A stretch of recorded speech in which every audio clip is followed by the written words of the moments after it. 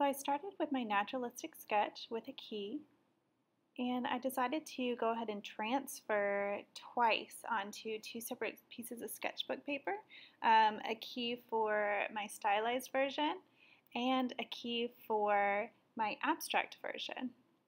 So here's the outline of my stylized version. Now my second one, you'll see on here when I decided to do my abstract, I moved my sheet of paper around multiple times and then I just continued to trace it on. So that way it was a little bit easier and I didn't have to worry about drawing it again. And so I kind of did like a quick and easy way for it. And then here's all three of them side by side before I added color.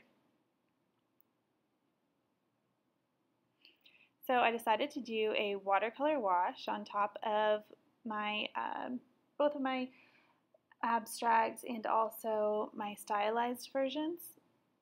And you'll see them here.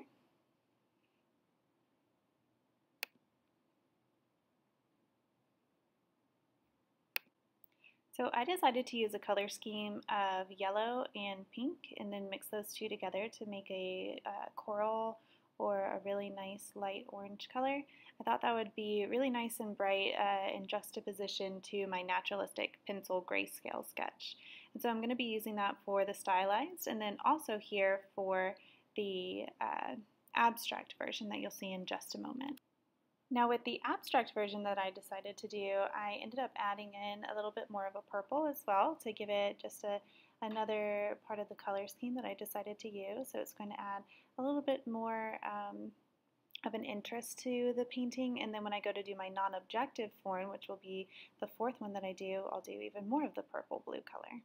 Alright guys, hope you enjoyed it. Good luck!